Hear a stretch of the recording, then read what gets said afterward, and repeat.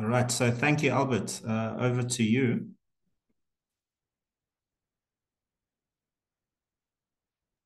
Okay, there's a bit of confusion, and even some of my colleagues are still struggling to join from the link that I think was shared by Zippo. So do we have everybody now?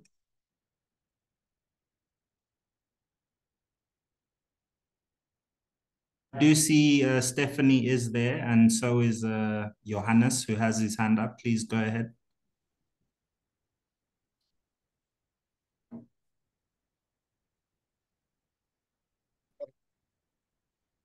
I'm not sure. Can you confirm if Dr. Saurabh is also in? I can't see him. I texted him, but I'm not sure if he's one of the panelists. I am checking. No, I do not see him on the list. Okay.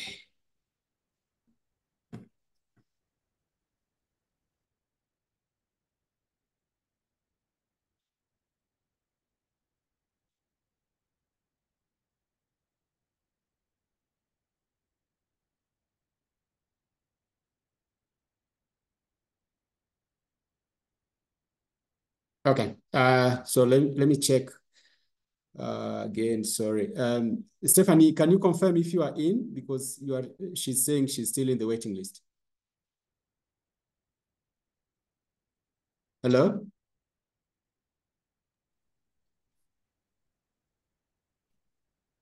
Honore, can you confirm if Stephanie is in? Yes, Stephanie Winnett is in the room. Okay. Yeah. Stephanie, can you confirm?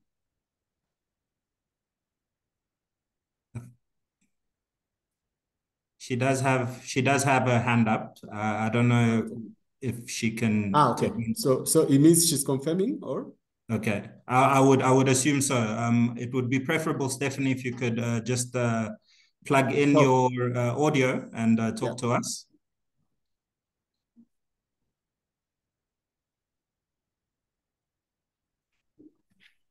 I think she needs to be assigned to be a speaker, because currently she's now a participant, and I think in this meeting participants can only listen and engage through the Q&A. So Linda, can you please assign her to be a panelist as well? Zippo, you're right, actually. I've actually experienced similar things. I joined now as a panelist. That's why I'm having even a video call. Yeah. So if Linda can please assist us to change Stephanie Winnett to be a panelist. And already, who is the second speaker again? So that when he joins, Linda can also change their settings to be a panelist. Saurabh Sinha. And okay, also, to talk. Yeah, and also we have Hidest Getahun, who was to make an opening remark. She says she cannot have access. Please repeat, who is it? Hidest Getahun. I don't see. She says cannot have access. I can't access. I do see her in the chat. I am on it.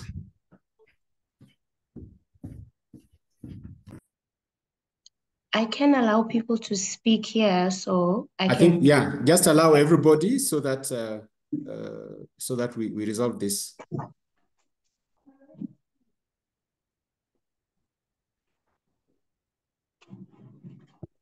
Hi, Albert. Hello, hi. Yes, I can hear you. Sorry. All right. But okay. But you won't be able to access the video or mute. Oh, I can mute and unmute myself. So I think that's good enough. Thanks. Yeah, that's what we have decided to do. So, thanks. Colleagues, we still don't have Dr. Saurabh with us, but I think we can just proceed. If he joins, I'm trying to text him to find if he can respond, or maybe if he has any challenges, he has not responded. Okay. Sorry about this, colleagues. Yes, so thank you, Stephanie. We just promoted and gave rights to both Stephanie and Kinet, right? Is she in? So she will be able to also put on her video. Okay. Perfect. And then as the good doctor joins, I will also assign him all of the privileges. So I think that being said, Albert, I think we are good to go on our end. And yeah, over to you. Great. I think we can start. Yeah? Please, we can start, Jonas. Perfect. I can see a good amount of individuals joining us as well. Okay.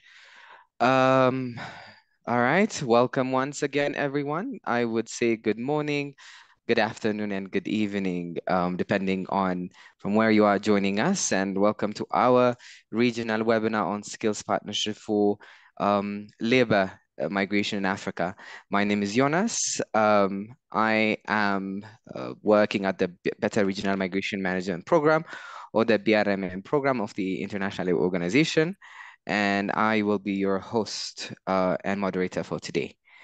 This webinar is a collective effort between ILO, GIZ, and the AUDA-NEPAD, aiming to strengthen dialogue and collaboration to address the skills mismatch within Africa, aligning with the objective of the African Continental Free Trade Area and the Global Compact for Migration.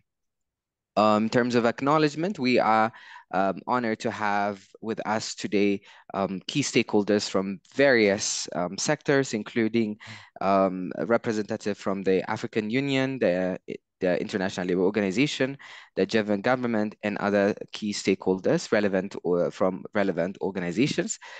Special thanks to our panelists who would be sharing their insights on how we can better align labor migration with market demand, reduce brain drain, and enhance skills mobility within the continent. So in terms of housekeeping rule, before we dive into our discussion, just a few housekeeping notes to give. This webinar is being recorded and all participants will be muted during the panel discussions. However, we highly encourage you to utilize the Q&A feature for any questions or comments during the interactive sessions. I would be quickly going through the brief yet exciting and exhilarating agenda we have. So the first one, we're going to have a welcoming remark by GIZ, the officer in charge of the BRMM project. And then we'd be having a guiding panel discussion that would be led by Alberto Cal, the skills development specialist from the ILO. And then we'll be having an interactive session, participants with, of course, the panelists. In this session, I think I encourage once again for the participants to insert their questions here. And when they ask their questions, I would like to indicate for them to indicate to whom they wanted to address, so that given that we do have three panelists, and last but not least, we would be having a conclusion and then closure as well.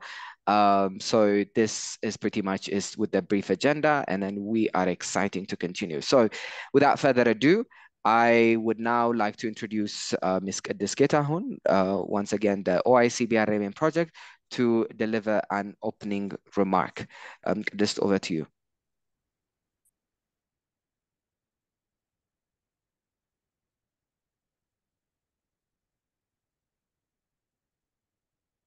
Thank you so much, Yoni, and apologies. My computer is acting up a bit. Hope I'm audible. Yeah, you are. You are, GIZ. You're audible and you are visible. You can see you very well. All right. All right, thank you so much. And thank you again, Yoni, for this good introduction. First of all, I would like to really appreciate everybody's attendance today. I'm delivering my keynote speech on behalf of our country director, Mr. Kumbula Ndaba. And I would like to really extend my warm welcome to you all to this third regional webinar. Which is aimed at promoting an understanding of skills development dimension of labor migration. Once again, I would like really to appreciate your attendance today, taking into account that some of you have been requested to join and were invited within the short notice.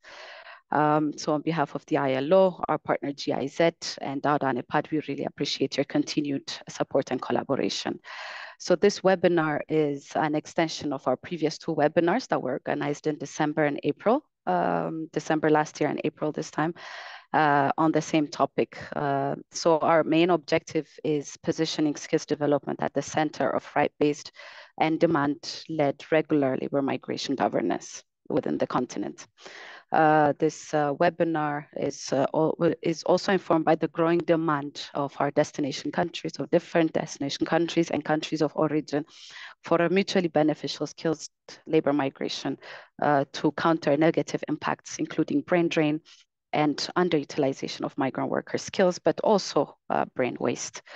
During this panel discussion through our panel of experts, the objective is for us to see what are the current research and trends say about skilled labor migration in the continent.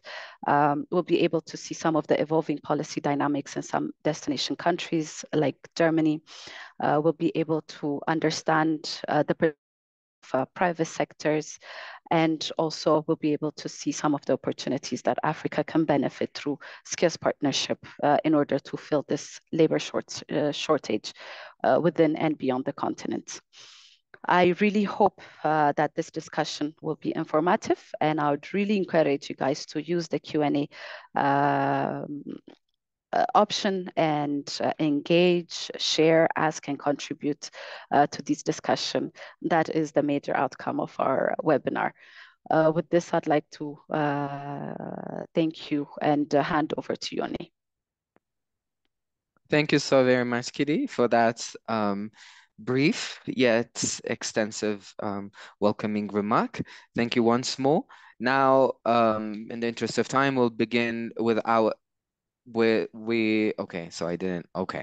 Now I opened my video. So now we'll be going with our guided panel discussion. So where our panelists will explore various themes related to skills partnerships and labor migration. And so to moderate this session, I will be calling upon my other colleague, Mr. Albert Okal from Skills Development. He is a skills development specialist within the ILO as well. So Albert, over to you.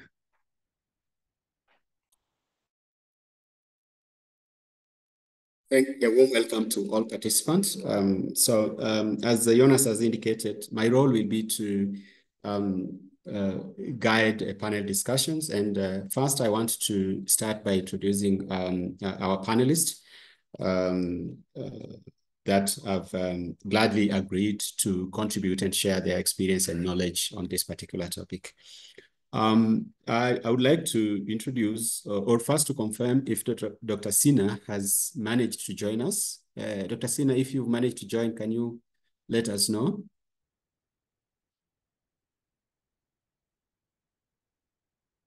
Okay, it seems Dr. Sina is having some problems. Yes, but we had invited Dr. Saurabh Sina, who is the Chief of Social Policy, Gender, Poverty and Social Policy Division in the UN Economic Commission for Africa.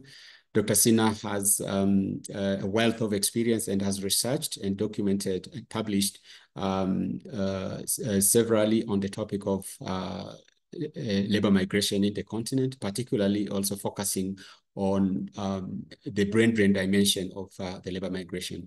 And I hope that he will still join us. And once he does, we will let you know, and we'll also have his intervention on that.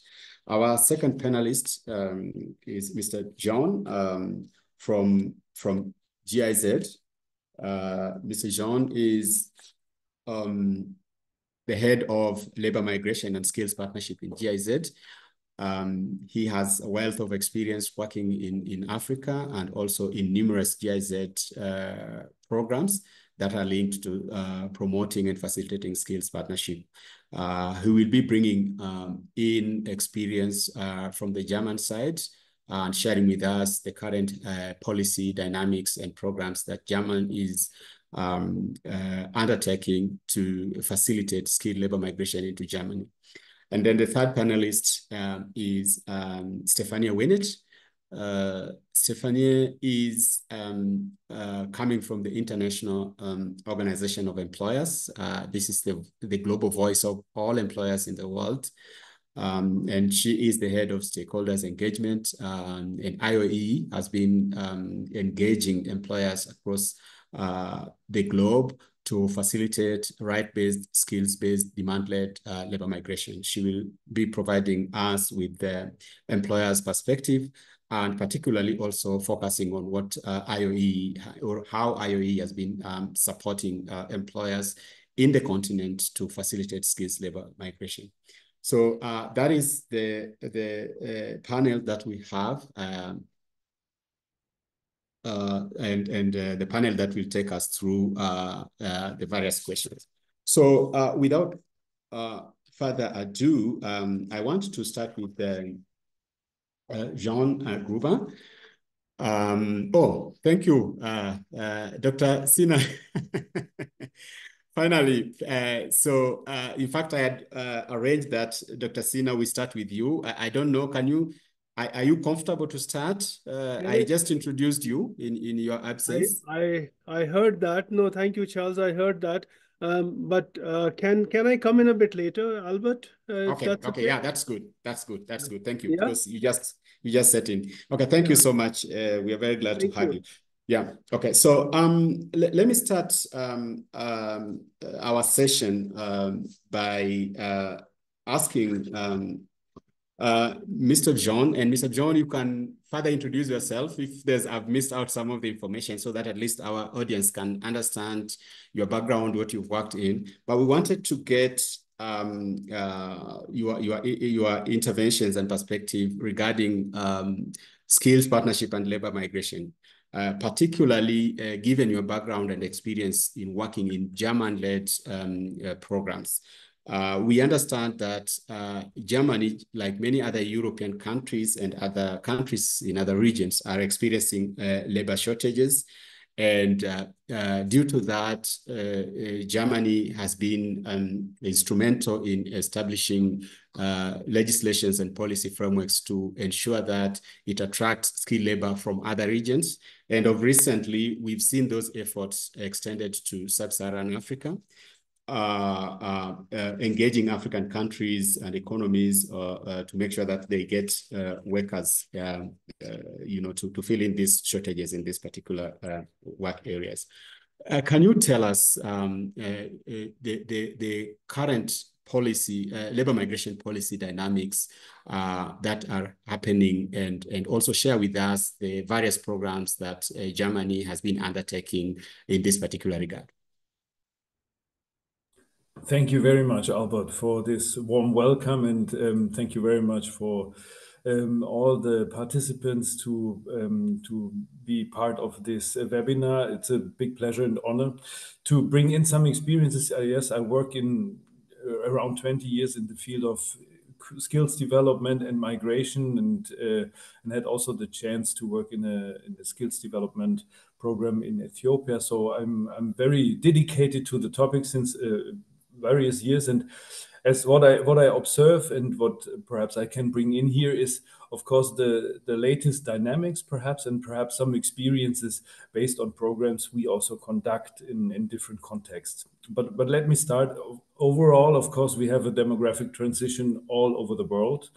We have some markets, for example, also in Africa, where we have a lot of youth entering the labor market. And the question is, can the labor market accept those youth? And is the skills set up based on the demand? And on the other hand, we have markets where really the population is shrinking. And there, of course, Germany is getting older and older.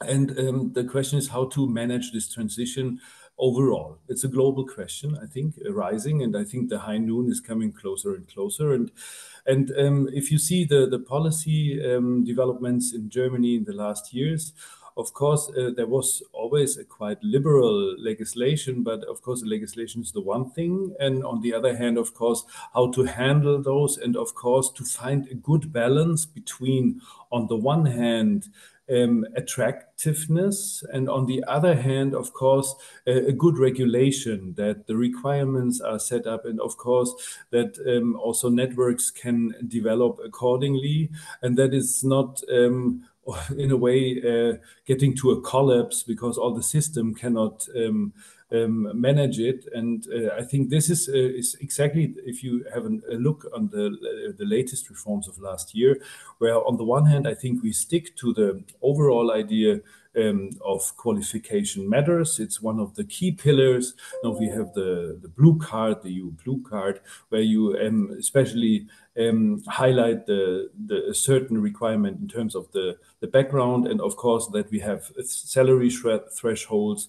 I think everything, by the way, everything is very well documented and also in detail we found in the Make It in Germany website. Perhaps after the webinar we can share this web link, because there also in English and in different languages you can get the detailed and very practical information. On the other hand, there are also new opportunities if you see also the experience pillar. And this experience pillar is on the one hand focusing state recognized qualifications which could be recognized for an entry to Germany. On the other hand, also 2 years of qualified work experience. This is quite new. Always connected that you have a concrete job offer, and of course, on the other hand, the financial means to sustain your living in Germany. But these new approaches also have two new procedures hand in hand with this dynamics. We have the Central Office of Foreign Education, which proves the backgrounds, which sees, okay, this is an education we can count on. And on the other hand, also what is a qualified work experience, that this is also proved. On the other hand, of course, we have the Federal Employment Agency, if you take that's the organization who is carrying the labor market in Germany, who always checks, not always, but in the certain cases, checks also the conditions of work, that we don't have, that we have decent work conditions, and of course that we have the same conditions for every citizen and also newcomer starting in Germany, that we don't have different markets there. Very important. And on the other hand, of course, we have the potential pillar. This is the reason and the very new one. And I think this leads us very well also to the discussion of skills partnerships, which is a connection between a point system on the one hand, whereas this kind of backgrounds like language and of course education matters. On the other hand, we have the opportunity that you can enter Germany also without a concrete contract, but you have to show that you have the financial means to sustain. This is the one opportunity. Or you have the commitment, declaration of commitment of somebody who is really granting your living costs. And the third version, which is really interesting in terms of the vocational training setup. If you take the vocational training in Germany, you have normally a contract with an employer and you earn some money. And therefore, you have also the opportunity that these earnings can be the grant for your financial, that you offer the financial means to sustain during the education phase. And this is an opportunity, of course, but you need, again, a working contract with the employer. And of course, the right salary thresholds are here also important. But I think it's something what, in terms of building up a sustainable infrastructure for legal and regular migration, is a very good opportunity, which perhaps can be developed step by step. But I think to these models we come later.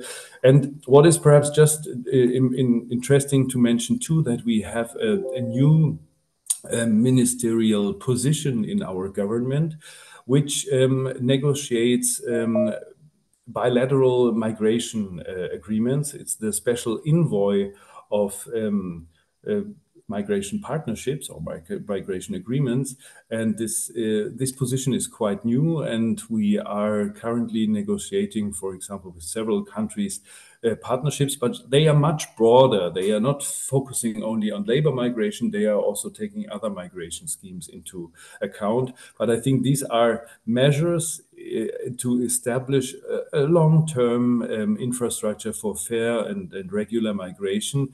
As we see, there is something to manage in the future, and not only in the future, even by now. Perhaps I would stop here. This just a brief overview how some dynamics can be relevant now that we can move forward. And I would love to come into detail to think about the real global skills partnerships models. Thank you. John, for that. And I won't let you go first, but I wanted to ask you a follow-up question regarding, I understand that Germany through, I think BMZ or GIZ has implemented a number of skills partnership programs in various regions, including some in Africa, and some of them have been very successful. I'm aware of a triple win program, especially in the health sector.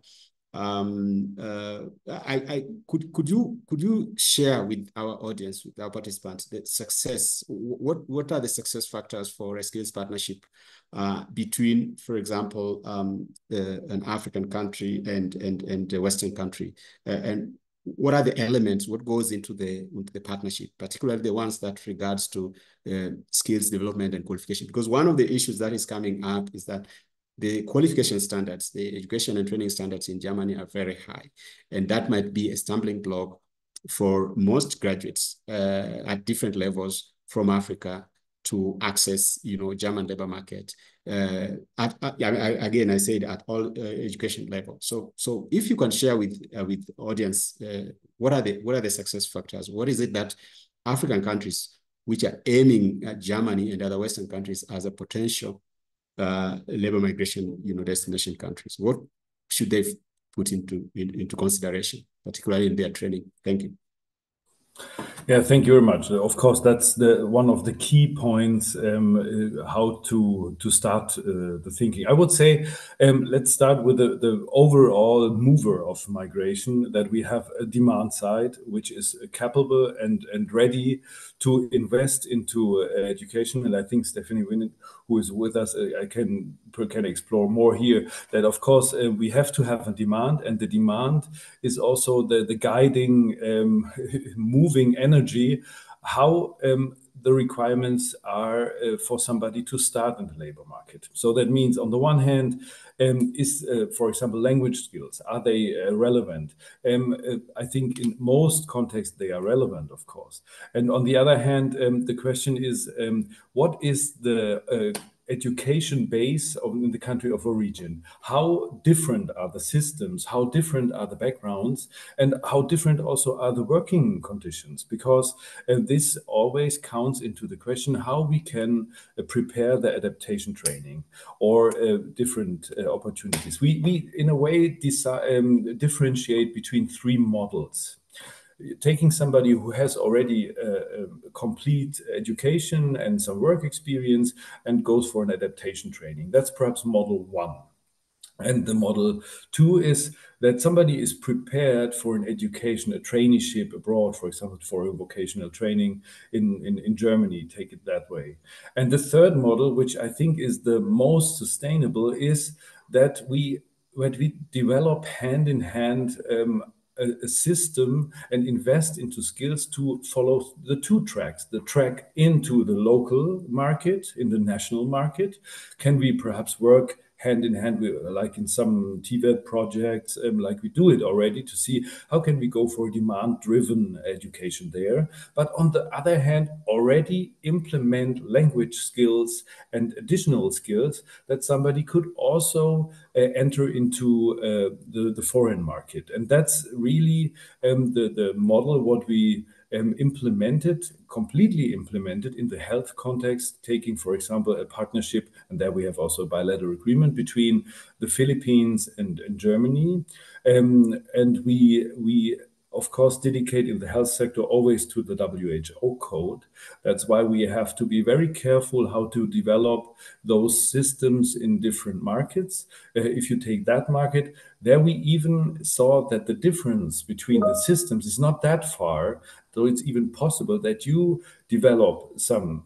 First, you have to analyze the curriculum. Then you see the differences, and you can work on certain training elements which could fit into the curriculum on the one hand.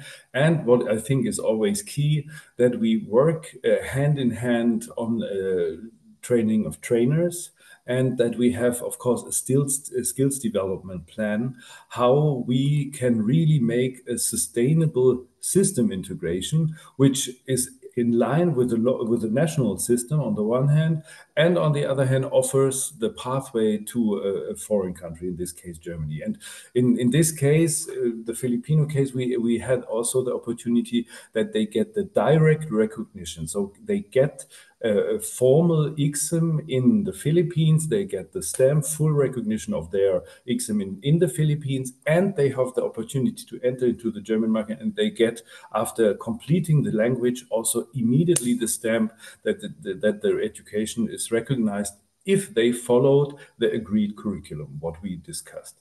This is, I think, in a way, a dream comes true. If we get to more technical professions, the differences are normally completely different. So we started recently a project in the Global Skills Partnership model in Ghana and Senegal. For us, it's also the first sub-Saharan Global Skills Partnership model, because, as you said, we already have many also BMZ financed in EU finance projects, like the TAM project, perhaps well known, which is really working hand in hand with the North African countries, with Egypt, with Morocco, and with Tunisia. And we have other projects also in the context of Latin America and Asia. And this is for us, in Jordan, we also cooperate, which is not that far, but of course, in the sub-Saharan context, we are starting. And I think what we see now is really that a good analysis of the curricula and the employment environment is very key to understand how can we provide the training according to the needs of the country of destination. And on the other hand, that we always have this hand-in-hand approach, what kind of training elements and perhaps even cost-sharing systems are applying very well to the context. And just let me close here. What is, of course, always key, that we have this triple win idea in mind, that the overall action is benefiting the local system, the country of origin system, and of course the need of the migrant, that it's fair, that the cost sharing is transparent. Of course, I think everybody has to invest, but that it's transparent what to invest and what to get and where are the risks. And the same for the employer side in Germany. For example, if you take the country of destination, that an employer knows about the education backgrounds, knows about the risks, knows about the costs. And then I think step by step, these pilot projects help us to in a way be the trailblazer, to open the pathway to build up trust, to build up collaboration, that companies and education institutions can work together and develop step by step an infrastructure. But because we have to be aware, it's not that we talk about 1,000 by a pilot project. I think we talk about 20, 100, 250, that we build up good connections and then build on the trust. I think then, of course, the scaling up is possible. But the experience is that that, of course, if many activities run at the same time with the same approach, then, of course, we can scale very good.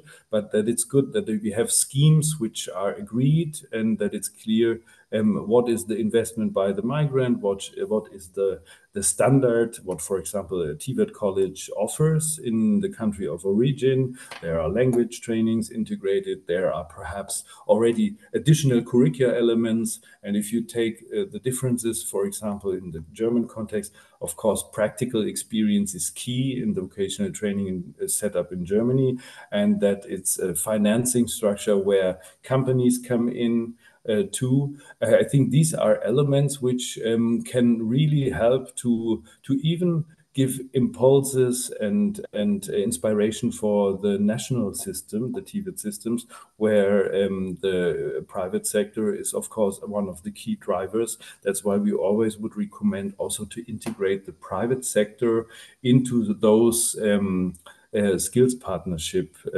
programs, that the curricular developments are really hand in hand with the demand of the foreign market and the national market, that we don't lose that big goal to have a coherent system. So perhaps this as a lot of input. Sorry for the big package. Thank you.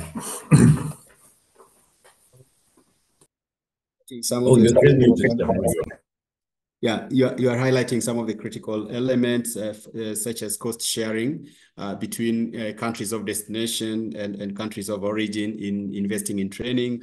Critically looking into education curricula to make sure that there's harmonized training standards, and also integrating language, which is very, very critical if you want to access a foreign labor market. And also the critical engagement of the private sector. And that brings me to our second panelist, Stephanie. You've heard very well from John. He emphasized over and over again the need for skills partnership to address the demands. And by demand, we are meaning what is it that the private sector, the employers themselves are expecting from workers. And I understand, as I indicated, that IOE has been instrumental and at the forefront in advocating for private sector engagement in skills development partnership. We understand within the continent that various reports indicate, for example, that the private sector is complaining that there's a huge mismatch between what they are looking for from the graduates or from workers and what is actually being made available. What role can you say that IOE has been playing in facilitating skills partnership mobility? You can start generally globally, but also can narrow down our interests in the region specifically. So if you can give us some of the examples that IOE has taken in terms of steps to rally or mobilize employers to be part and parcel of the skills mobility partnership program. Welcome. Absolutely. Yeah. Thank you so much, Albert, and thank you for the invitation. And I think I'm going to pick up a few points that Mr. Gruber mentioned, and thank you for including the private sector in this conversation. Maybe, can I just start maybe by introducing the IOE? Not the audience may not be aware of who the International Organization of Employers is. We have a footprint in more than 140 countries, and the members are the national employers organizations in the 150 countries, as well as partner companies. And we have members in 36 countries in Africa. So I'll be talking globally, but I'm also going to focus a little bit on the African continent, and on the continent not only as a continent sending skills abroad, but as a continent receiving also skills, because from the employer's viewpoint, we're always on the receiving side. You'll always have employers based wherever in the world looking for new talent. So at IOE, we advocate for business interests globally, engaging with governments as much as we can, really to try to influence policy change.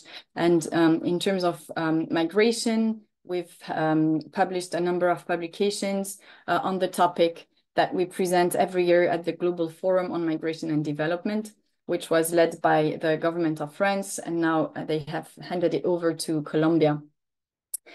In Africa, we and globally also we contribute to the Global Compact for Migration, and we were very active in the negotiations on Objective 5 on regular pathways, Objective 6 on responsible recruitment, and Objective 18 on skills development, which are really important for us. In Africa, we have mainly worked on two main documents. One is a guide for employers in Africa to help them advocate. So it's an advocacy tool for them. And then out of that, we also had a declaration from the African employers that we presented at the last Global Compact for Migration review. And we consulted our employers in Africa. So today I'm trying to speak on that basis. Let me highlight the reality that employers live in and what employers in Africa tell us. And what they tell us is that they have continued workers and skills shortage in many of the African countries. There's a global study which highlights that there's an average of 75% of employers, again, this is global, which report difficulties in filling roles. They cannot find the skills they need. It's a global average, but it applies also to the African continent.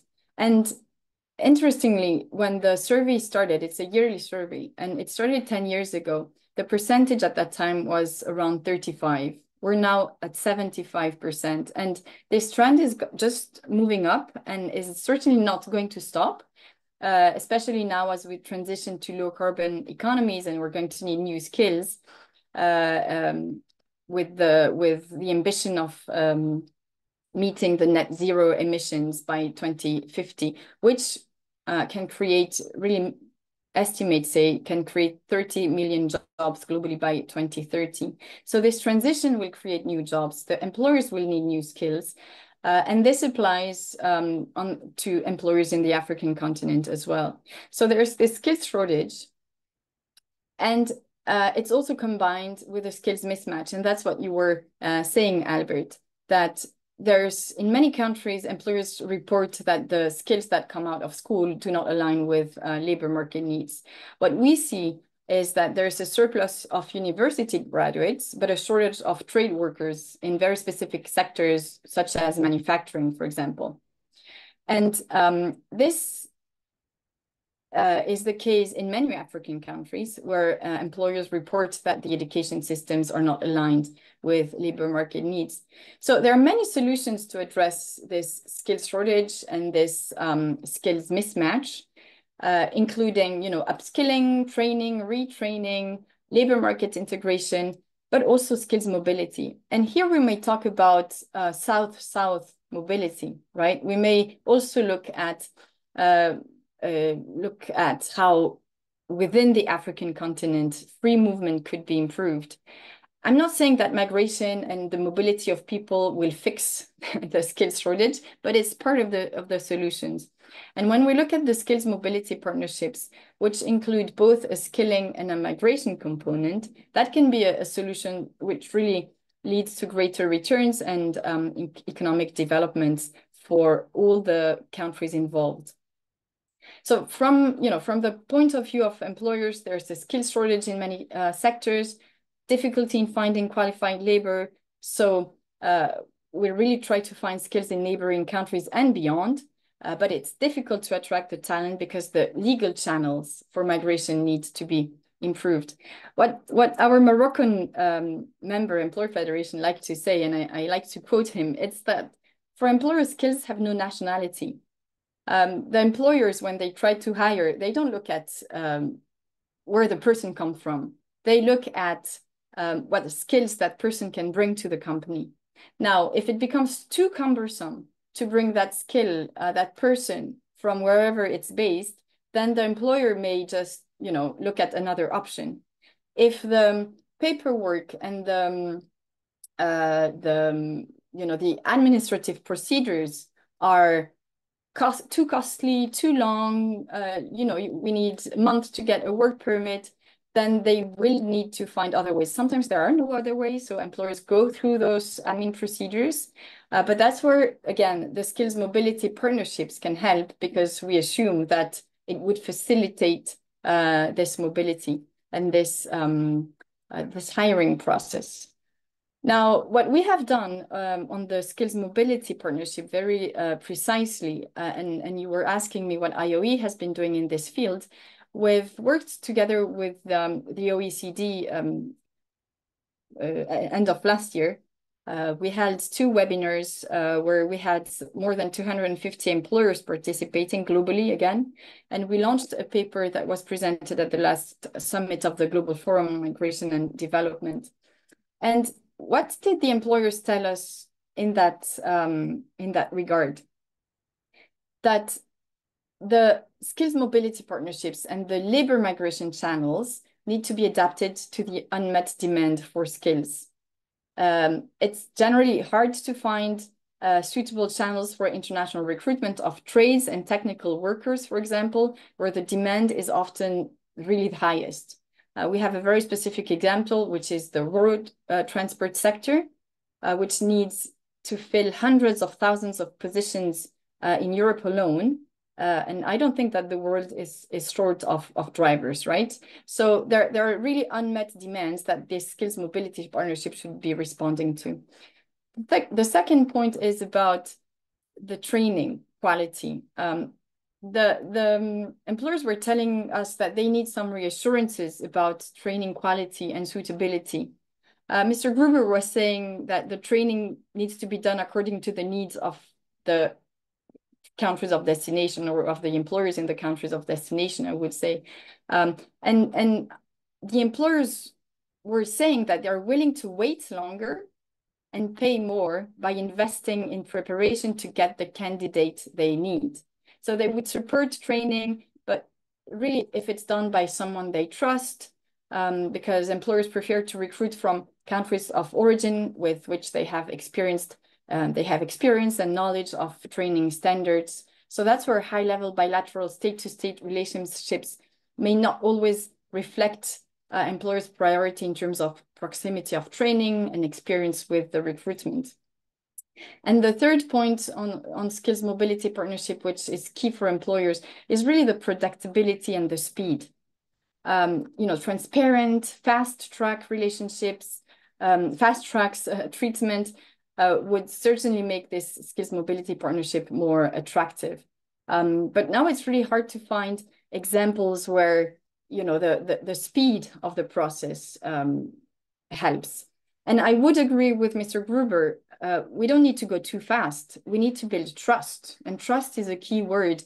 As long as we have this trust built, we trust the education system, we trust that we can use the legal channels in a way that we can attract the people we need, will then help us scale some of the pilots that are now tested. So one of the limits that we see from the current pilots, it's that they're driven by development cooperation priorities, and they often focus on countries from which employers had never recruited or which they have not chosen, and this makes it difficult then for employers to really be fully engaged.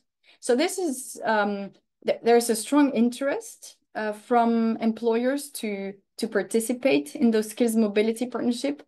But again, we need to include, they need to be included as much as possible, so that the solution is really a win for all. Thank you, Stephanie, for that insight from the employer's perspective, because I think it's very, very critical if we are advocating for demand-led migration, especially in this context, skills labor migration, which is demand-led, then what you are saying is exactly what we need to hear. And I hope that our constituents who are participating in this webinar are taking note of some of these findings that IOE has now documented in this particular report. For the issue of trust, the issue of training quality. They want to trust the system. They want institutions that they can trust. And the productivity, the speed at which all these things. And I'm very happy to say that generally they are willing to invest time and resources, but they want to be assured that they will get the product that they're looking for. Thank you so much. I believe our participants are taking note and they will have a lot of questions to you.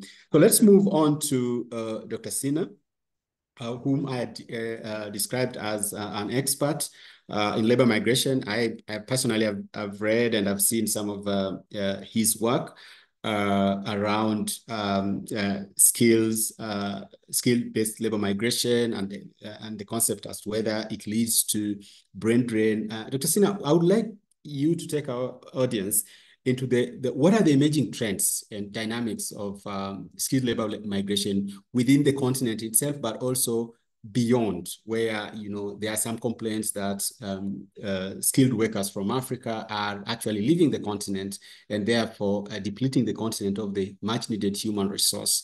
But then what is your perspective and what are the trends showing in terms of skills labor migration within the continent itself, and how are the dynamics playing around, especially after listening to the perspective from the employers, but also from Germany? Welcome, Dr. Sina.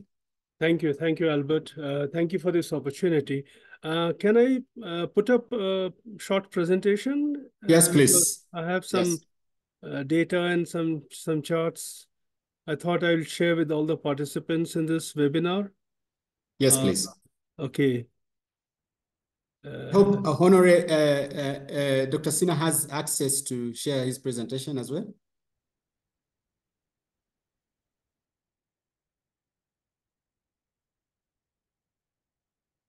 Can you see it? Yes, we can see it. Thank you. Okay, so let me just expand it and then. Okay, wonderful. Okay, no, thank you very much for this opportunity. What I'm going to talk about, I think the topic of this webinar is very relevant to the work that we are doing within the social policy section and within ECA. And I'm going to share some key messages of a report that we have worked on and which has direct relevance to the topic of the webinar. So let me get started. Here, what exactly we are looking at? We are at the confluence of three broad trends we are looking at. So while this is what the earlier speakers, both Mr. Gruber and Stephanie did talk about, was the skills and the need and how the skills migration can be regularized in a way. We are looking at it not just as skills migration, but linking it up with Africa's demographic transition and this whole skills, youth skills and employment issue, which is the most serious issue in Africa. So this is what the report tries to do. Let me just quickly go through it. So this is the background. So, so Africa's population is, by the latest reports, has actually crossed 1.5 billion and is projected to reach almost 2.5 billion by 2050. And as you can see from the left-hand side, your slide is not moving. So if you are moving, we are not seeing the movement. Oh, yes. How do I make sure that it moves? Can you see this one? Can you see the central pillars? What are you seeing? I only see the first page, the title page. Oh, I have moved. So then what do we do? Then how do I move? I thought I was pressing the right buttons. I don't know. I think you will have to go into presenter mode, or you'll have to manually select the slides that you want to be presenting on the screen. So hang on. Put it in the presenter mode, maybe, and then or How do I get into click. the presenter mode? There's a taskbar. There's a display of settings. Yeah, So then yes, there. So I go to the swap presenter and slideshow. Yes, if you can click those arrows, can you try to click them forward? No, I know, but there are two options. Either I swap presenter view and slideshow or duplicate the slideshow. I guess duplicate. Can you see something now? Yes, we can see, and it's Okay. yes. Okay, now And then please use 10 minutes because we need to give participants some time also to ask you questions. I'll be as quick as possible once it gets started. Thank you. So can you see the second slide now? Yes, we can now see it. Wonderful. So as I was saying, the report that I'm basing this presentation is really looking at it in a larger perspective, not just as regular migration from Africa to Europe and North America. Now, what are the data? What are the data telling us? Is this Africa's share of the global population has really is gone up from 10% in 1960 to it's about 18%. By 2050, 1 in 4 people globally will be from Africa. Okay, and because Africa's population, by the latest report from the World Population Prospects, indicates that it has crossed 1.5 billion and it's going to reach about 2.5 billion by 2050. Then on the right-hand side, you see that the trajectory is such that Africa's population will continue to increase and grow till the end of the century, even while in the other regions it will be declining. So you can see the trend, and the broad red line is the one which is about Africa. Now, the whole issue, the discussion we're talking about is linked to Africa's demographic opportunity and the demographic window, because we cannot talk about employment without talking about the demographic opportunity in the window, the dividend, because of the rising share of the working age population. By the analysis from the data available, and if you look at this row, which this arrow, which talks about Africa, and the trajectory. And basically, we are plotting the proportion of working age population to dependent population over the years. And from the other continents, other regions, you see they have peaked earlier. You see these various peaks in Europe, in North America, in Latin America, Asia. They have peaked. And Africa is now growing. The proportion of working age population is growing. We are at the cross stage 2024. The red dot is something very significant, which I'm going to talk about briefly. And this is a trajectory which will carry on for Africa over the next decades in the 21st century. Now, what it implies and what it indicates is something very important for us. And this is something that I wanted to highlight here, is that firstly, the arrow indicates that we have a 20-year period between now and 2044 when the benefits of a demographic dividend can start kicking in. So the window is open. The demographic window has been open since 1980, 1990, and 1990, but only when it crosses the certain threshold of about 1.7 workers to dependents, 1.7:1 ratio of workers to dependents. That is the time when the dividend can begin to come in. Now, that is going to happen by the current projections in 2044. So it's really precisely 20 years for Africa to prepare itself to be able to reap that dividend. So that is the first point that we wanted to highlight. So in terms of what the national policies, strategies need to be, what the international donors need to help out and support the countries in Africa, is this 20-year period between now and 2044. Because then the 1.7:1 is that ratio of workers to dependents, which is when things begin to happen. But then the workers need to be qualified. They need to have the skills. They need to have all the other things in place for them to start benefiting the economy. Now, that period is going to go on till the end of the century because it is going to stay above 1.7:1. And very interestingly, this is the time when Africa will be peaking when other continents are declining. So in a sense, there will be a complementarity. And this is where this whole issue of international migration comes in.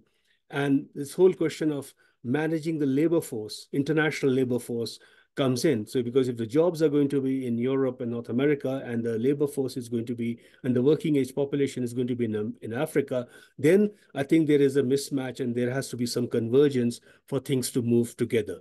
So I think that is very interesting. So in all the major continents, the proportion of working age population is on a decline at the time at which Africa is going to be on the ascendancy. So that is the other key point that I wanted to highlight. The other thing is related to Africa's fertility history is that the growth is very gradual. Unlike other countries which were able to reduce the fertility very sharply, and so you see Asia really climbing up in terms of proportion of working age population to dependents. Latin America climbing up, North America really increasing the maximum that they could get. And Africa's incline is more gradual. That is because of the fertility drag. They have very high fertilities. The average is down to 3.8, but 3.8 is still very high.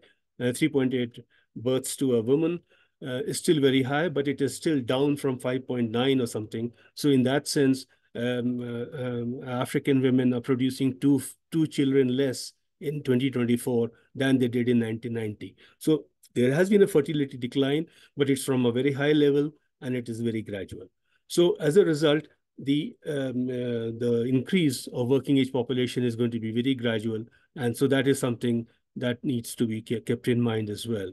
But the point really we're trying to make is that this is the time when there will be a complementarity between African labor force and the labor force in the rest of the continents. And so therefore, there is an opportunity for African labor force to be able to fill those vacancies, vacant positions, the requirements. And this is where we need to work together to see how best that can be done. These are the key conclusions I talked about. And the main point really for the African governments is that a demographic dividend is neither automatic nor guaranteed. Just because you're going to have the numbers of people doesn't mean you're going to get the dividend. They have to be in a position to be able to benefit from it, which means they should have the necessary skills to be able to benefit from the opportunities that may arise. And therefore, investments in the next 20 years are critical as to whether and to what extent Africa can reap the demographic dividend. But what is the current trend? So apart from the population distribution that I've spoken about, the proportion of people, we have got 57% in the productive age group, and by 2050, nearly 63% of the population will be in a productive age group. So we are talking about very large numbers. So while there is a potential, but if you look at the education sector, while the primary enrollment rates have really gone up, the secondary enrollment rates, which really forms the base of the labor market, is still very low at 44%. At tertiary levels, the enrollments are less than 10%. And whosoever is entering the domestic labor market, they are not entering with any industry-relevant skills. And that is something which is important that we need to keep in mind. I'm sorry, I keep moving this. And therefore, this is something that has also been mentioned, that nearly 22% of businesses have reported a lack of skills as a major constraint. So even very few people are enrolled. Of those who are enrolled who have at least an intermediate education, it's not of the correct skills variety. So there is a mismatch both within the continent and, of course, in the external labor market as well. And at the same time, I talked about the fertility, I talked about the population increase. So the population is growing faster, the youth population is growing much faster than the jobs that are being created. So by our analysis, between the period 22 and 2050, the next 25 years, there'll only be about 150 million new jobs, but there might be 600 million people who will be seeking them. So there is a mismatch there. Now, the mismatch is both on the demand side and as well as on the supply side, because the supply side is not producing the workers of the necessary skills. And so therefore, that is one of the reasons why we find such high levels of informal employment for the youth who are into with low productivity and low wages. Excuse me. And now this is the skills mismatch I wanted to talk about which affects productivity and value addition. Because the education system doesn't really provide and create that kind of a skilled young people to enter the labor market, because there's been a very weak emphasis on STEM subjects, the science, technology, engineering, and mathematics, which has affected Africa's capacity for research and innovation. And STEM research constitutes less than 30% of Africa's total research output.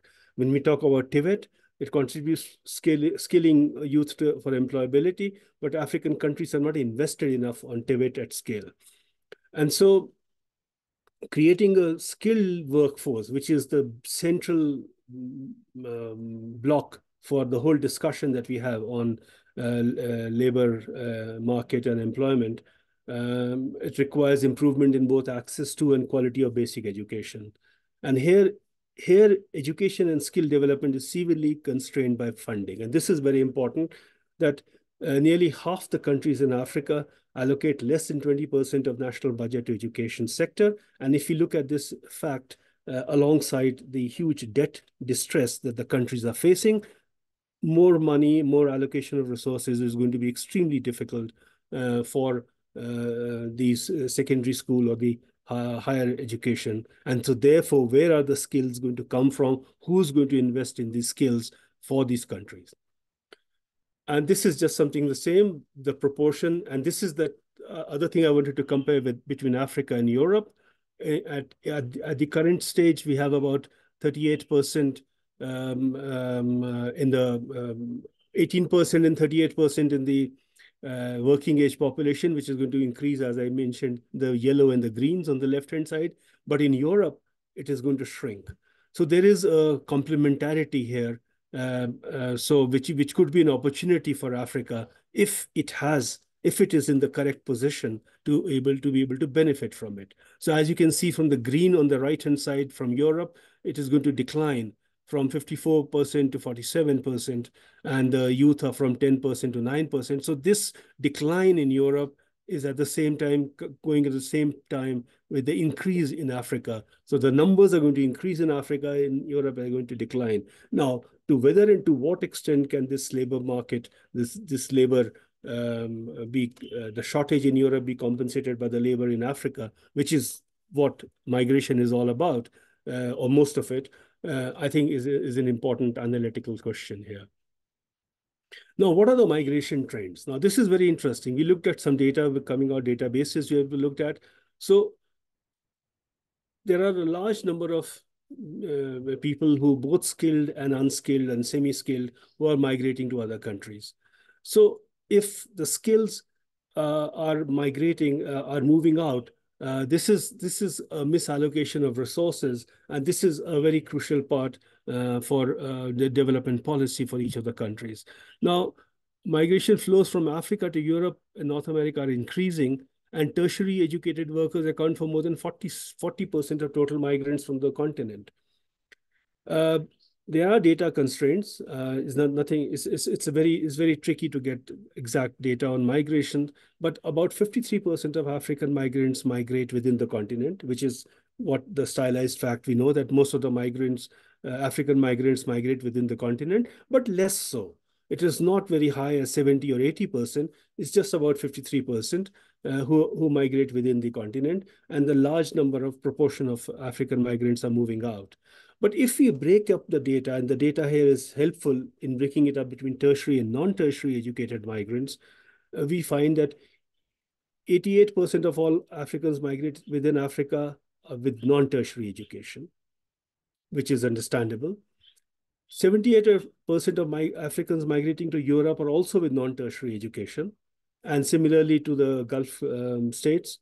But interestingly, the last bullet is very interesting, is 63% of all Africans migrating to North America are with tertiary education. So there is a clear distinction happening between North America and rest of the world in terms of very attraction for skills. Where are the skills going? Okay. This is something, the same thing in a tabular form. So if you look at the left-hand panel, is that Africa in 2000, 26% were migrating to Africa. Within Africa, that stays between 21, 29% till 2020 within Africa. In Europe is 41, 39, 27% of tertiary educated migrants.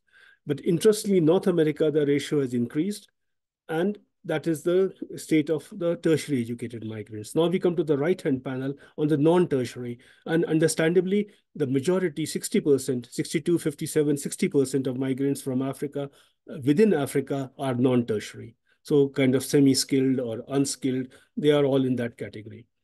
And for North America and Europe, Europe is still very high non-tertiary, but very few non-tertiary migrants move to America. That is very clear, the middle red line. And the data sources we have indicated below are from the World Bank Global Migration Database that we have collected and we have analyzed for this purpose. So you can see the distinction and where the skills are moving is something very interesting.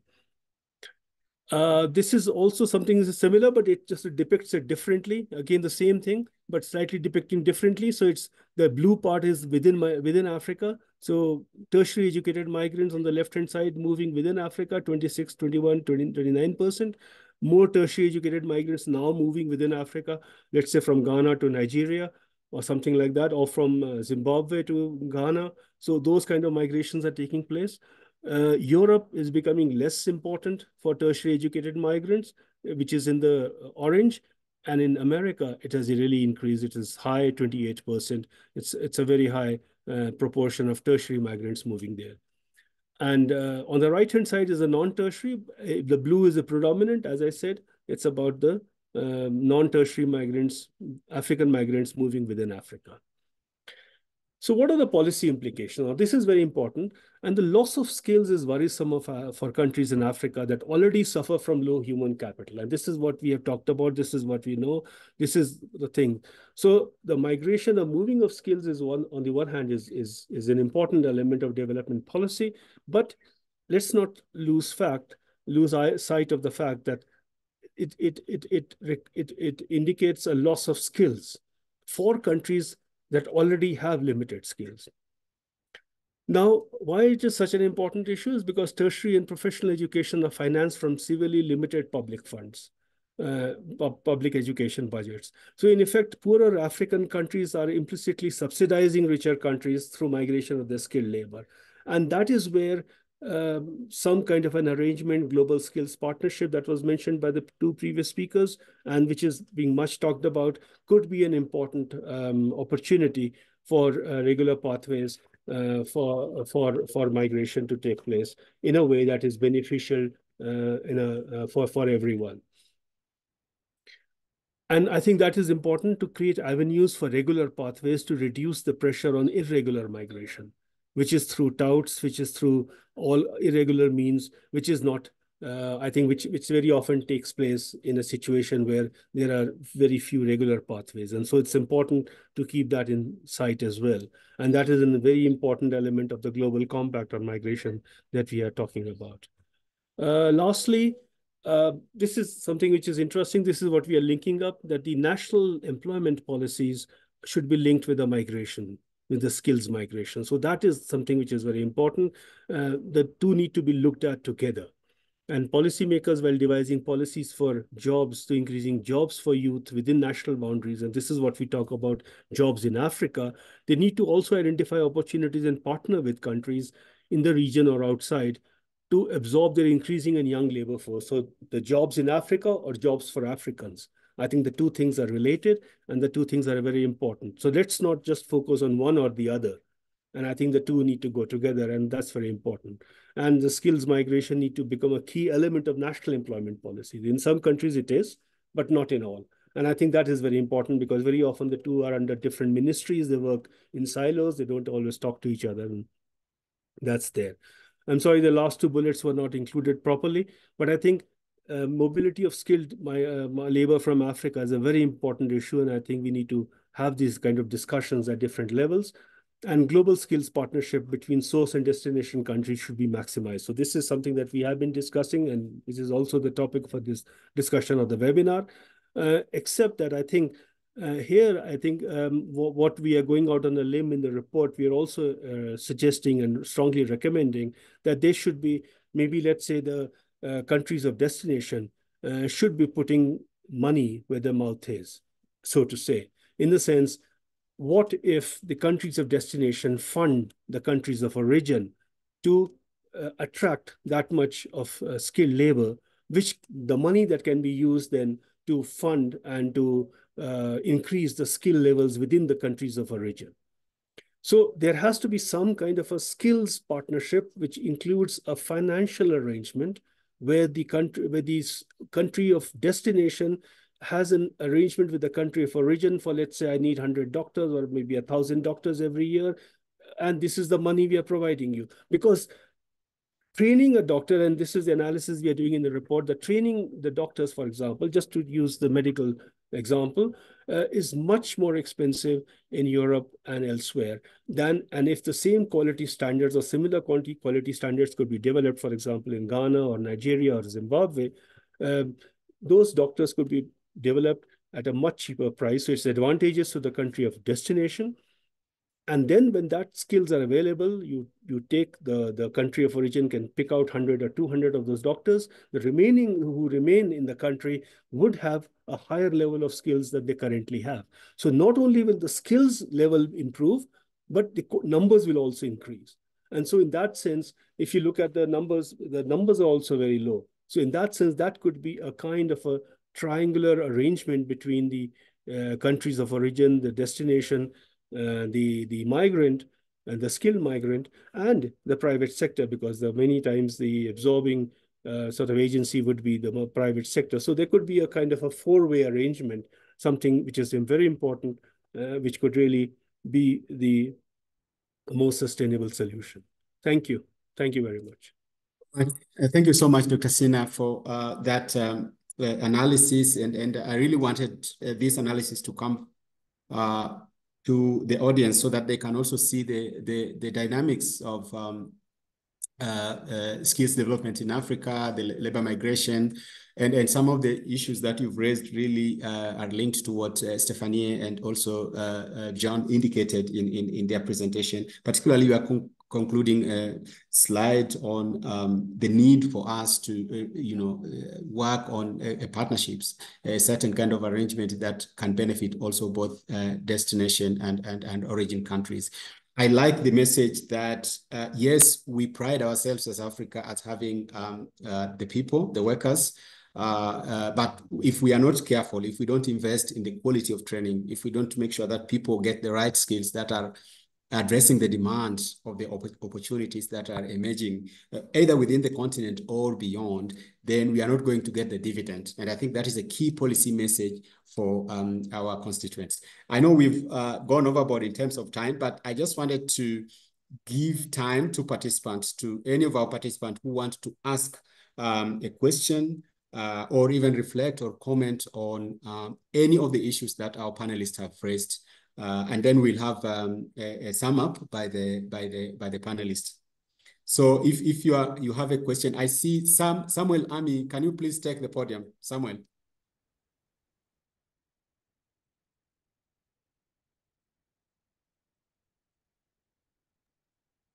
Samuel Ami, I saw your hand.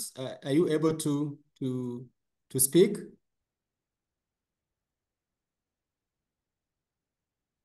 Okay, I think. Okay, then Desta, please. While we wait for Samuel, Desta, can you please intervene? You are muted. You have muted your mic, Desta. Okay. Yeah, thank you very much. Yeah, I am a PhD student here in Ethiopia at the University of Gondar. And also my PhD entitled with the return migrant entrepreneurship. But most of the researchers suggest that entrepreneurship, like training, skill, and financial support, as used a mitigation strategy for the return migrant return to the origin of their countries. My question suggests that what kinds of actionable steps or strategies that can be implemented in entrepreneurship, skill and training in general, and financial support in particular for return migrants of their origin of their country, because the return have, as we know, there are acquired skill and knowledge and in abroad. But we need to utilize, whether in Africa or here in particular in Ethiopia, one of the most contributors or considered as a change agent of like returning. Thank you very much. Excellent, thank you. Let's take a few more questions or reflections or comments from the panelists. Any other question? Any other comment from the panelists? I mean, from the audience. Albert, if I may, Yes, I believe please. that they are writing it on the question and answer. Perhaps we can read it to the panelists, right? Okay. Can you help me with that, Jonas? I don't seem to see them. Sure, absolutely. So I think there's this first question by Combo. It's in French, I presume. So perhaps just to translate that. So he says how migratory flows can accelerate the implementation of the African Continental Free Trade Area. And then he asked also, is that with the wave of anti-immigration demonstrations in England and with the rise of anti-immigration political parties in Germany, France, and Italy, isn't part of Europe closing on its? Does immigration still have its place in Europe? This question is, of course, addressed to the first panelist, I presume to John. So yeah, that was the first question. And then perhaps we can, in the interest of time, we can see the rest. Over. That we can see, because we now have only two.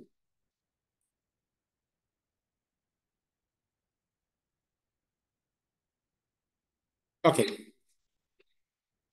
Okay, I think the first question was on entrepreneurship training for return migrant workers. This is a question I think that ILO, Kidest, are you online still? Can you answer that?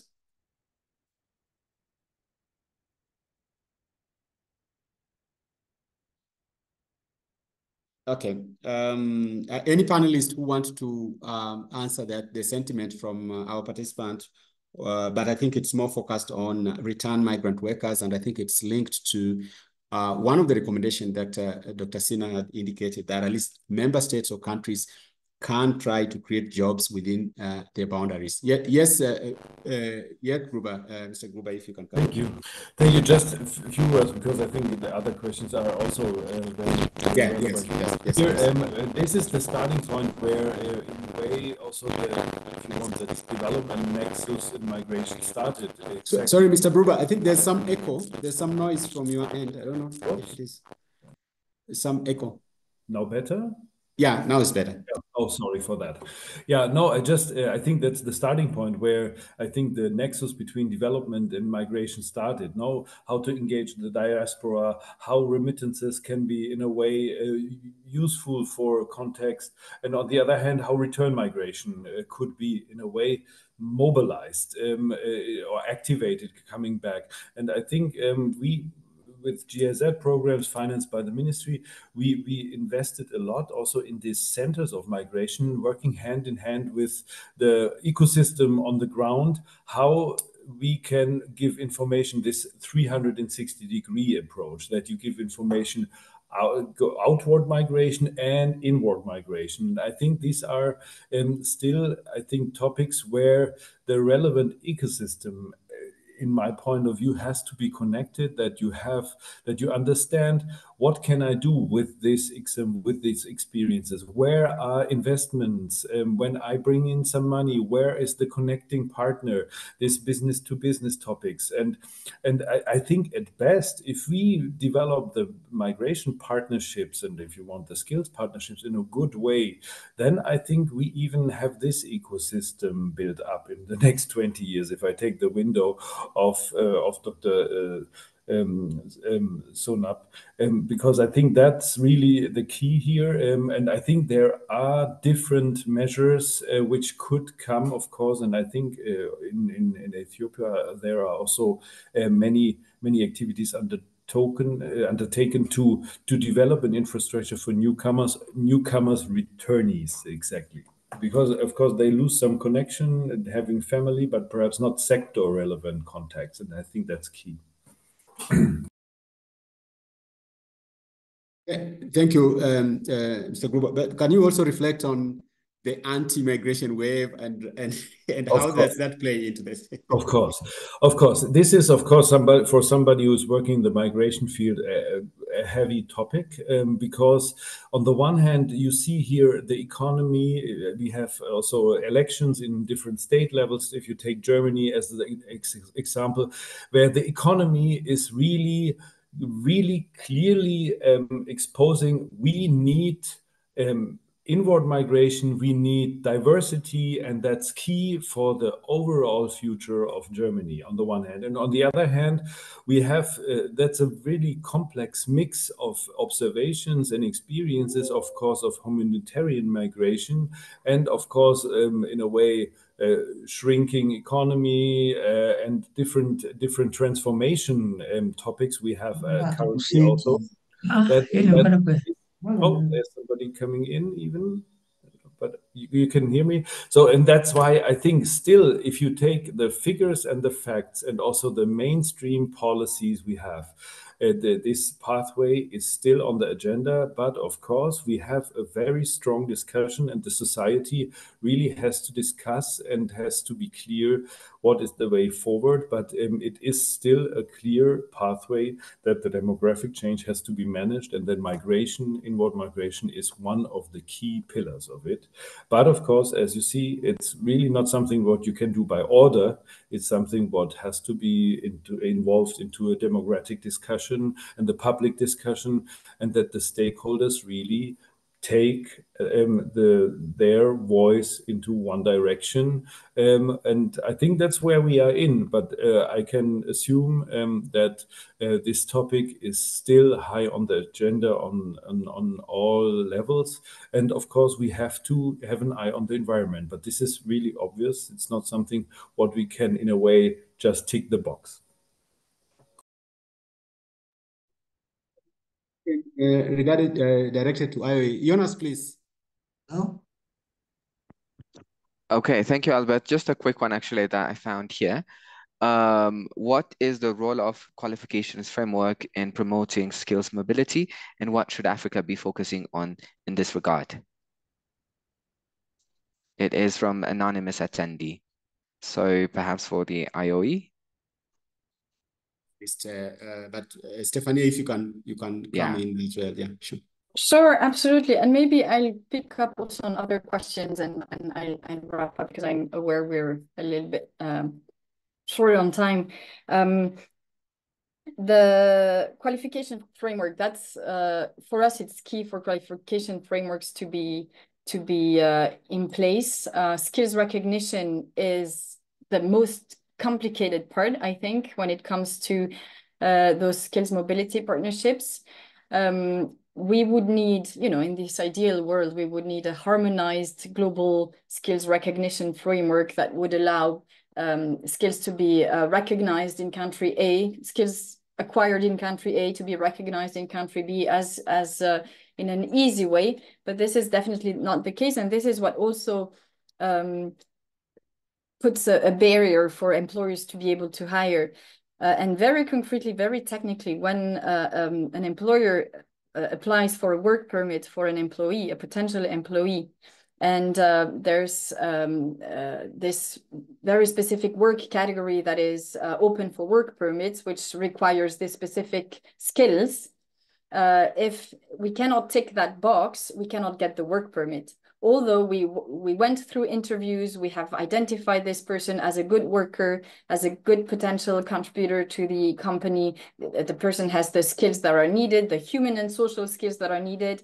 But this very technical qualification is missing or is not recognized in the country, and it just everything falls apart. So qualification frameworks are really key to be improved. Maybe I also wanted to jump on the point on the narrative and respond to the point that migration has its place in Europe. It has its place in the Americas. It has its place in Africa. It has its place everywhere. It's not only in Europe that we have anti-immigration discourse. It happens actually everywhere. It's a year this year with a lot of elections, as we know, and the candidates use the anti-immigration arguments to get votes, as sad as it can be.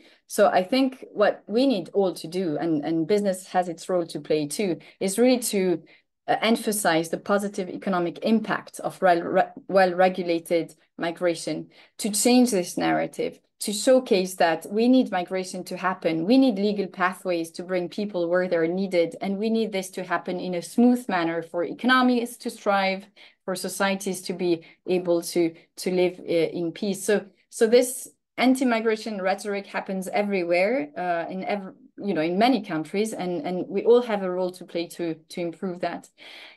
A point on employment in Africa, for us, this is a key, and the presentation from Dr. Sina was really important in this conversation, because for employers in Africa, again, what they don't want to see their people go, right? They want to, as much as possible, keep trained and skilled people in Africa, in their countries. If they want to leave because they want to, experience something abroad, I mean, everybody is free to do that.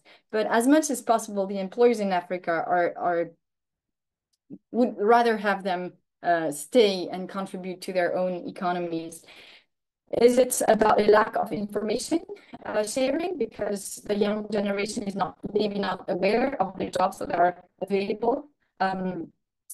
So they turn into the informal employment. And here, I think we really call on government to help transitioning from the informal to the formal economy, so that the youth, the young generation can also enter the labor market in the formal way.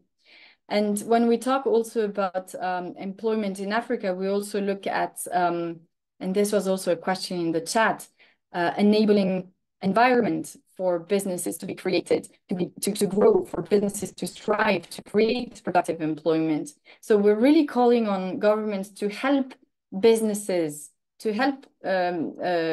businesses to be set up, to open shop, to remove the red tapes, to make it administratively easy to set up a business, and for government to really support and not put further barriers for companies to be able to open up where they're needed.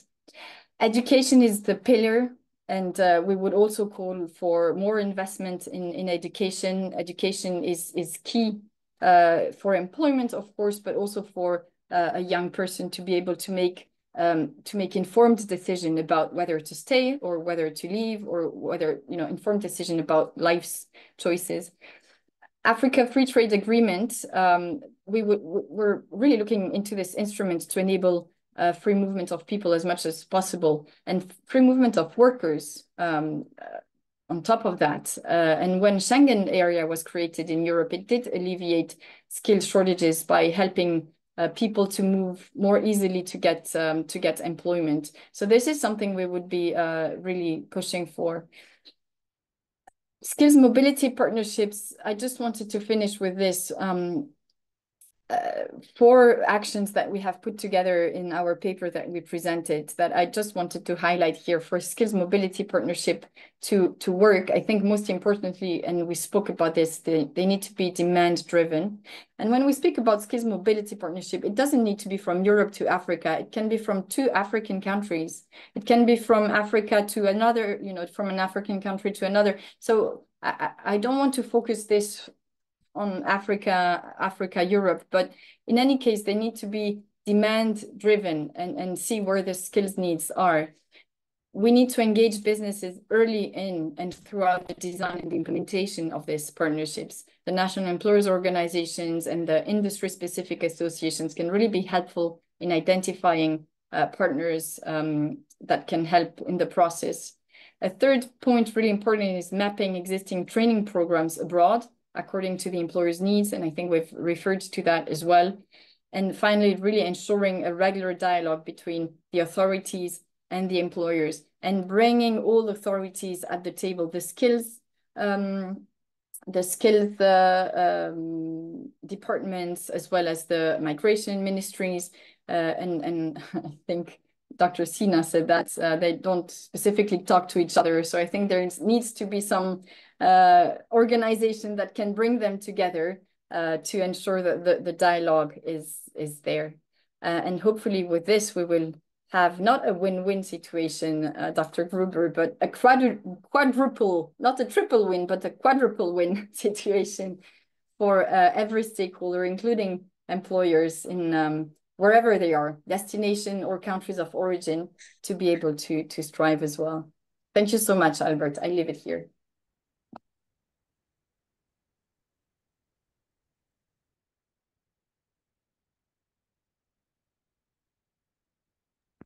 Albert, you're muted.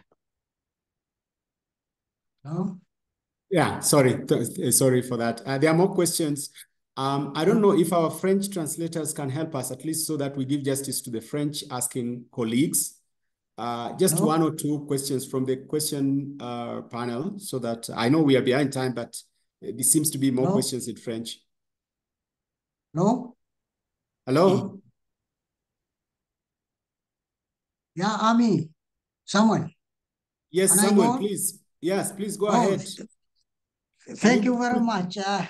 I'm sorry, I stuck a problem with an ICT. Do you hear me? Yes, we can hear you. Okay. Can you make your question quick? Yes, please. Okay, thank you very much. I thanks all the presenters and for their nice presentation, but especially this one from Africa, highlights of dynamics in the labor migration. Thank you very much. I got an insight on it.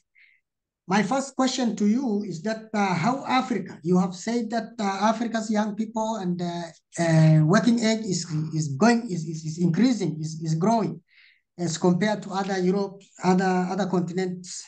Now, my question is, if that is the case and that is the opportunity, as you have put it straightforward, how then Africa is prepared in terms of policies, strategic plan, and a way forward to equip our people to harness such opportunities as you are coming from the policy section or departments in Africa?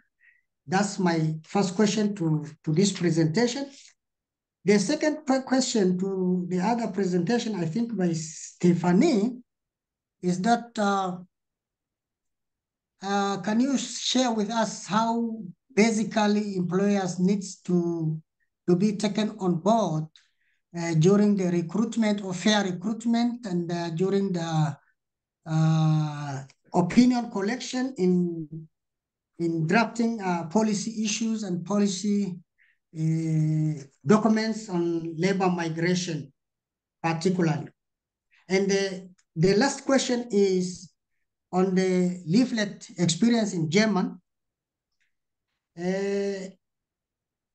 Can we get a leaflet on how the German, the diaspora are involved in the process of skills development, which is demand driven, but also in the engagement in the recruitment, fair recruitment for the people who are going to work outside the country, and maybe to what extent that German has engaged the diaspora to get their opinions because the diasporas are the partners in social economic development. Thank you.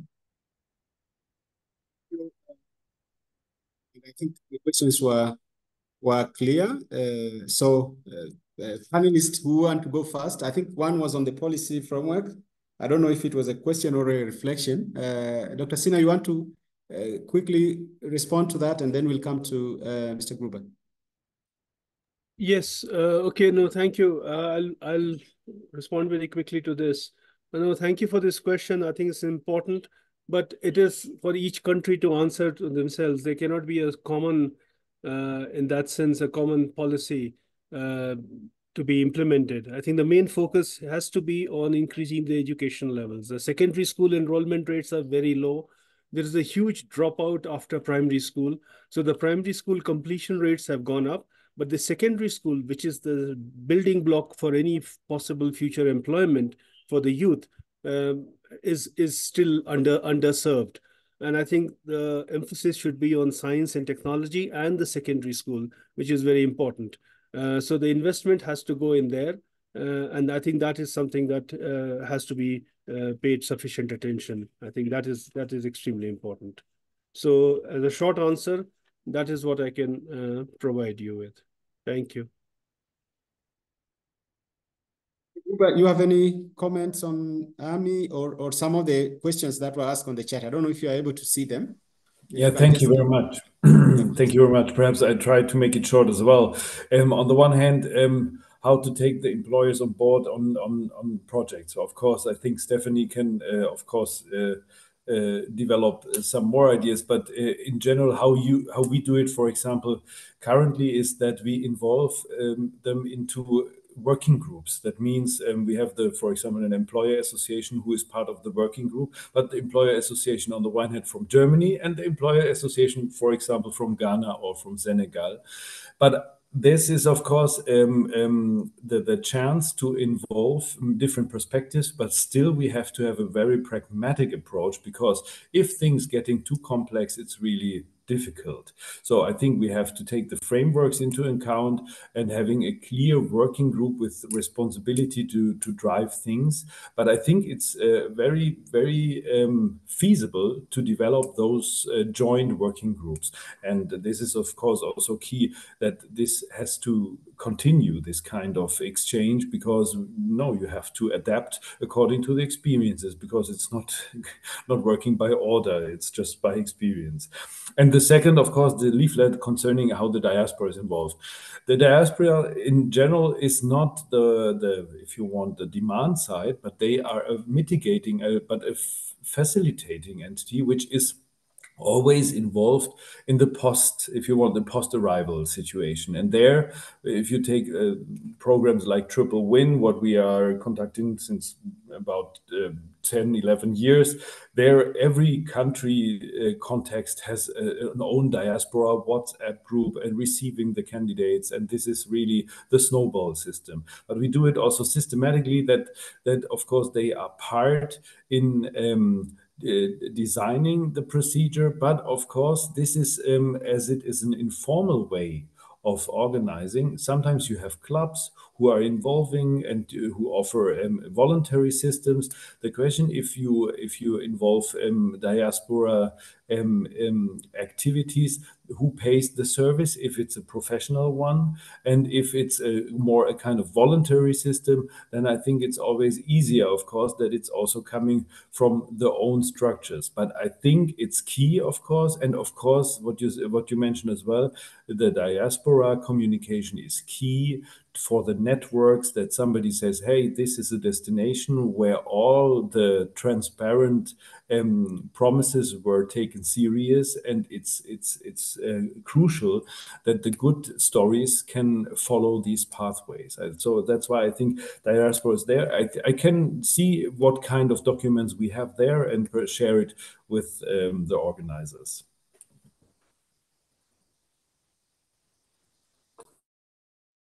I think I had requested for the French translators to read for us. Yes. Yes, please. Just so that we give justice, and then we will close. Absolutely. So just on the three remaining questions, it's really around the free movement of people and the linkage.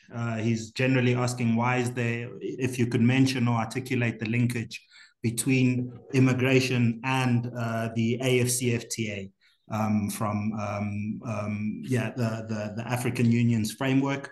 And further to that, I think he also anticipates that within the framework of the AFCFTA that there should be an explosion of internal migration in Africa. So I think he really just wants a little bit of input or your thoughts on that aspect. And possibly also creating, I suppose, an international day of skills for Africa on the 15th of July. Okay, I think we had hoped that we would have an AU colleague here. And I know, Stefania, you had alluded to that in your response. But I think it is right that if we are talking about movement of goods, then movement of people is an integral part of that. And I think we need now to also position skills and mobility within the FTA discourse, which I believe is happening at some fora. And maybe we just need to find the right people to talk about this. We had hoped that we would get some colleagues from the AU who could have also helped with that, clarifications.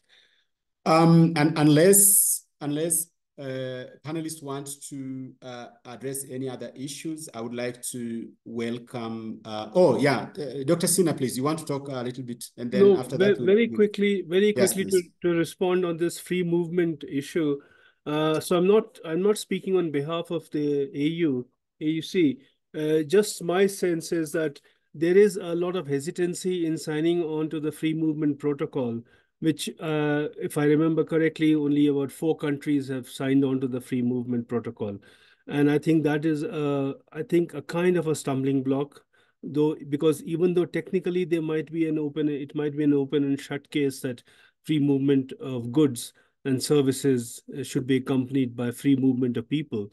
But there is a lot of hesitancy in signing a document which has the various stipulations, and which even indicates that the people who move from other countries could not only get residency, but could also set up businesses and enterprises. So it's a complicated document, and I think there might be reasons why countries are hesitant in signing on to it, though in principle they might be agreeing to it. But I think there are some issues there, and it would have been nice to have the colleague from AUC to clarify and provide more details on this.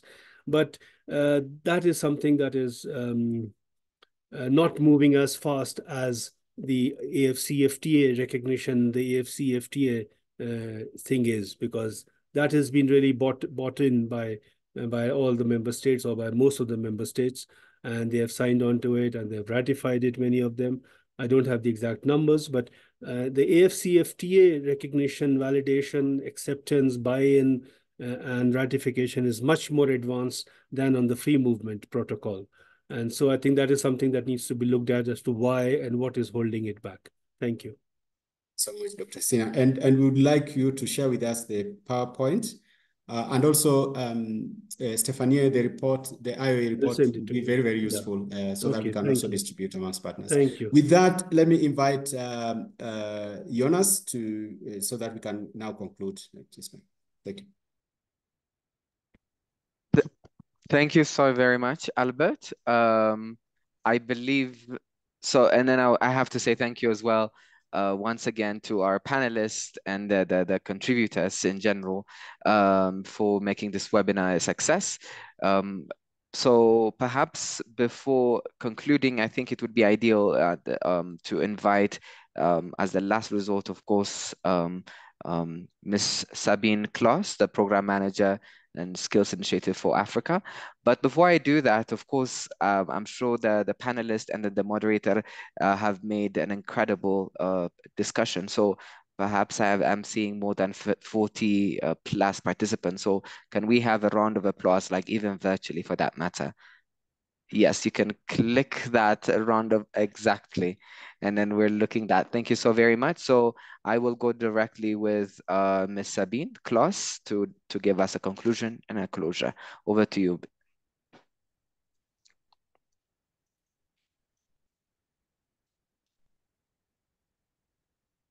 Is Sabine here, right? Yes, sorry, I was kicked out in the moment I was a panelist. I'm so sorry. I hope you can hear me and see me. Yeah. Now we can see you. Great. No, thank you very much. I think it was a very, very informative round. I got a lot of insights, and I think there's a lot of open questions I saw in the chat, but also the questions that we as stakeholders, I guess, have to find solutions for, and also see what kind of projects are coming up in the next years or coming time. I also would like, as a project manager, to refer to the Africa Skills Week in Ghana. I think there we will also have a lot of sessions looking into those kind of areas on migration, on skills, on also AFCFTA and the African occupational standard, as well as looking at the qualification standards. So we really hope also that with today we could further go into our communications, go into also sharing some best practices. So I also thank again the panelists for being here, for giving their vast insight into the topic. As usual, also thank you so much, our partners, ILO, and the technical team behind the scenes. Thank you so much from my side, and greetings from South Africa, and over to you, Albert. Thank you.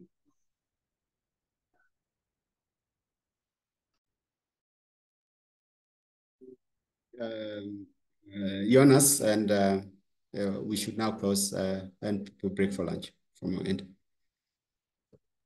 Absolutely. Have a good one. Okay, thank you. Thank you so much, Stephanie Gruber and Dr. Sina. Please share with us the documents, and we'll also circulate the recordings and a brief report and summary of our discussion today. Thank you.